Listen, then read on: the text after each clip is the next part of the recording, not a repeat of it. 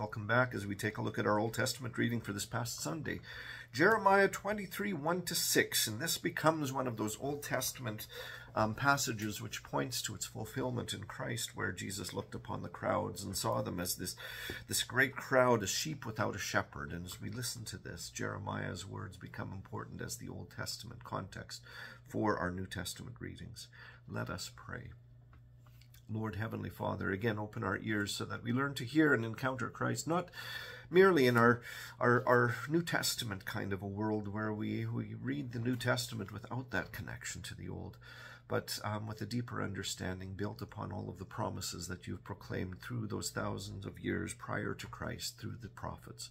Bless us as we dig into the words from Jeremiah. All this we pray for in the name of Jesus, your Son. Amen. All right. Woe to the shepherds who destroy and scatter the sheep of my pasture, declares the Lord. For Jeremiah, those words are harsh words, and we need to hear them in our world today. There is one thing to be a strong preacher of the gospel and a strong preacher of the law, but there's often times where we become so heavy in the way that we preach or within the character of our personality that we scatter the sheep. And there's a harsh word of warning for us here as we take a look and as we listen as pastors under the new covenant as well. We are not called to scatter God's sheep.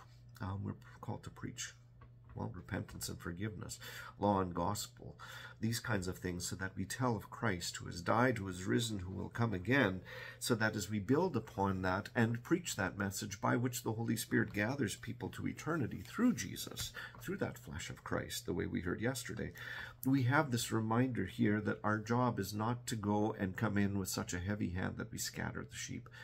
We're called to mend bruised reeds, the way that Jesus explains that in the Gospels. But here, in the Old Testament context, as the word of the Lord came through Jeremiah, he was speaking words of judgment. Scatter the sheep. And how do we scatter the sheep? Not only through being heavy-handed, but then also by chasing them to follow all kinds of false forms of worship, which was happening throughout, the nation of Israel in the Old Testament during this time. Let's worship the Lord.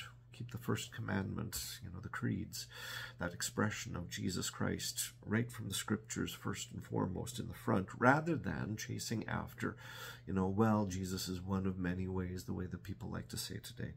The scriptures never say that. Never say that. And so rather than teaching people to follow false voices, let's preach Christ in the first commandment, to worship the Lord our God and serve him only. So, woe to the shepherds who destroy and scatter the sheep of my pasture, declares the Lord. It comes as a warning from God himself. Therefore, thus says the Lord, the God of Israel, concerning the shepherds who care for my people, you have scattered my flock and have driven them away, and you have not attended to them. Okay, what do we do with that?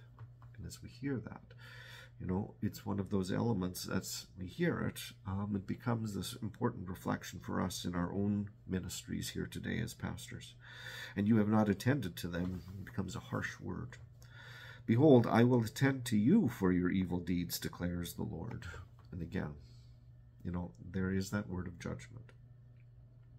This is why in the New Testament, when James talks about becoming a preacher, we should not claim to be teachers. Teacher is the word underneath how rabbi was translated into the Greek language. We shouldn't take on the role of teacher lightly, because there is that greater judgment upon us if we are careless within our work. Then, the Lord says, I will gather the remnant of my flock out of all the countries where I have driven them, and I will bring them back to their fold, and they shall be fruitful and multiply. Now notice, here's the shift though. Where? And it's not to take a look at, pastors under the new covenant and say, see, we don't have any responsibility. No, that's not at all what these words are saying. But looking from the Old Testament context, the Lord here is promising, saying underneath the Old Testament context, where the people who were supposed to be shepherding, the pastors, the priests who were supposed to be shepherding the people became faithless. Okay, they became harsh. They became inattentive. What ended up happening is that the Lord says, I'm going to step in. Okay, and this is, again, pointing to Christ, who by his incarnation becomes that new shepherd, the good shepherd, where he says, and takes the words of the Lord's Prayer, where it says, Yahweh is my shepherd, the Lord, and turns Yahweh, which means he is my shepherd, into I am the good shepherd, putting it in the first person voice, the same way that God spoke from the burning bush, I am who I am. And then that becomes one of those glaring gospel connections right there in the book of John, where John is clearly articulating that Jesus is saying that he is the Lord Yahweh in the flesh. Sorry to our Jehovah Witness people and to Muslim people who would like to say Jesus never claimed that. No, he does. He does. And then the Gospels are absolutely full of this. If only we take a look and we read it in the original. That's there. That's there. So here again, I will gather the remnant of my flock. So the Lord will do the gathering out of all the countries where I have driven them. Okay, recognizing that in the Old Testament context, the Lord had driven and scattered the people into all the nations of the world. He says, I'm going to gather them together. Okay, and I will bring them back to the fold, and they shall be fruitful and multiply. So that under this new covenant, under Christ our Lord, there will be new fruits of righteousness, good works that will flow. Don't ever think that by talking about grace that we don't talk about works of righteousness. The two go hand in glove. Okay, I will set shepherds over them who will care for them, and they shall fear no more, nor be dismayed, neither shall any be missing, declares the Lord. And so, again, here as we talk about how the Lord, fulfilled in Christ, will come to be that new shepherd, Christ will establish a new, well, we could call it a new priesthood, okay, a pastorate. Okay, where the word priest actually comes out as the way that it came into the English language is not so much a reference and a reflection of the Old Testament priests, a sacrificial priesthood, but instead is a reflection of the Greek word underneath that Jesus uses and is used throughout the New Testament to refer to the clergy as presbyters, presbyters being the old men, okay, the old guys, the old men, where presbyter got shortened to prebst and plest and then eventually priest with a vowel change. You know, that's all Oxford English Dictionary history of the English language. So as we listen to all of this, you know, here as we talk about this new kind of clergy, a new kind of shepherds, new kind of priesthood, if we want to use that term, where God says, okay, and this, he's going to be the shepherd. Jesus is the good shepherd, and he establishes a new pastorate. This is what the New Testament pastorate is supposed to be, where we do the gathering work, where we do the proclaiming work, where we preach repentance and forgiveness. And so the Lord says, behold, the days are coming, declares the Lord, when I will raise up for David a righteous branch. Okay, what's this about? Okay, well, here's the thing. David, as the Old Testament covenants and promises were sharpened a little bit more. First of all, Garden of Eden, seed of the woman will crush the serpent's head. Then we take a look at Noah and the ark, that God will never destroy the earth in a flood like this ever again. And baptism becomes, as we read in the New Testament, this antitype, this Old Testament inverse image of baptism, where instead of the ones touched by water being destroyed, the people touched by water are being saved. That's what Peter is saying, as he says that this now symbolizes baptism, as he talks about the ark. He doesn't say baptism is a symbol. He says the Old Testament is an antitype, is the word underneath, of baptism, which now saves you. Okay. As we hear this, you know, as we go along, and as we move through this, here it gets focused a little bit more at, well, Mount Sinai, as the Ten Commandments are given. You are my God, or I am your God, you are my people. And then finally, well, I shouldn't say finally, when we get to David, God makes it even a little bit more sharper and says, through your line, I will establish a king who will be king forever. Okay, so all of these promises of a Savior, okay, the one through whom all nations of the world will be blessed, to Abraham, well, comes through David's family line. And this is where we go. I will raise up for you, for David, okay, so the promise made to David, a righteous branch, a new shoot, okay, because, well, the Davidic line of the family of David, well, had fallen apart, had crumbled. Okay, the nations had overtaken Israel, and, well, you know, the whole question is do you have David's family line anymore that you can point to and say this is going to be the king? But from David's family line, and this is where the genealogies at the beginning of the Gospels are important, because they point out that Mary is a descendant of David, a righteous branch, and he shall reign as king and deal wisely and shall execute justice and righteousness in the land. What kind of a king? Well, we're reminded before Pilate, not of this world. Okay? Not of this world. My kingdom is not of this world.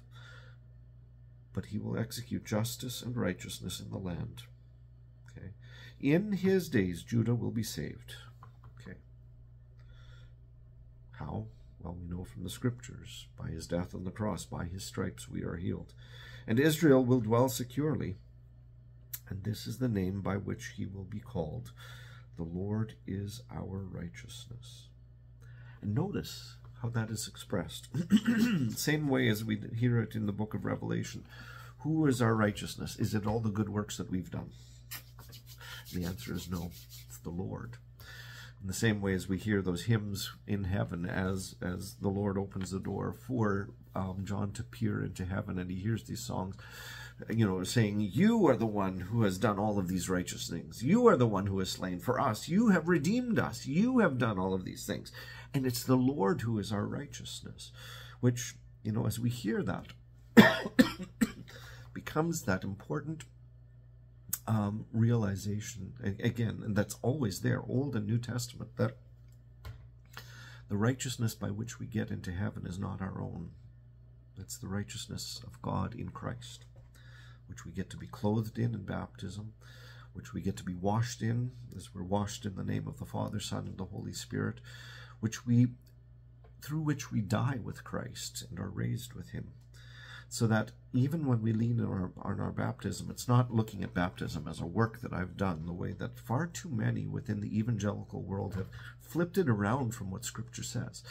It's not our work, it's a work of Christ, where he says, this is what you receive in baptism, the gift of forgiveness and the gift of the Holy Spirit, so that baptism becomes and catches us and becomes alive within our lives as well. As we listen to this, as we properly lean on our baptism, it is an extension and an expression and a work of Christ that we build upon, so that it's not our own righteousness that we tout before the Lord, but instead it is another work of his by which he has claimed us and made us his own. And we can point to that saying, but the Lord is our righteousness. The Lord is my righteousness. And on that I have hope, and on that I can build in faith. As we hear this, that's the kind of faith that we're talking about as it relates to baptism, both in the way in the New Testament writes and the way in which Luther writes. But at the same time, it becomes also far deeper, because rather than viewing these things, viewing God as so far distant and unrelated, we see that he continues to be busy and active, not only the way that so many people will say, through the Holy Spirit, and then they'll try and guess what the Holy Spirit is doing. No, in his word, that the death and resurrection of Jesus have an eternal significance that we're joined into, so that as the Holy Spirit does work, and we do have Scripture telling us this, we learn to confess our sins as this constant motion, emptying ourselves of our brokenness in order to be filled more and more by that gift of our Lord's righteousness and faith, so that we grow up in him like, branches grafted to a vine, so that, his righteousness becomes the very lifeblood that feeds us, so that we grow by his strength. As we hear these words, it ties together with so many elements within our teaching that we so often, don't allow ourselves to coordinate. And yet at the same time, it's all tied together. May the Lord bless us so that as we dig into the Scriptures, old and new, that we learn to see the full and the depth of the full depth and beauty of what it is that our Lord calls us to and has called us to, so that we would learn not only to lean more deeply into that, but then also to become, the way that Paul writes, participants, partakers of that beautiful goodness in everything that we do throughout our lives. All this, and I pray for you in the name of Jesus, and we say, Amen.